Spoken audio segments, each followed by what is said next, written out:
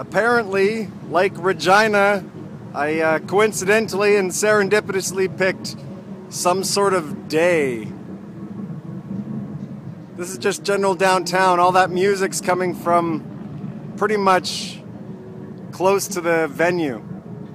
I think it's kind of awesome. Oh, I don't want that.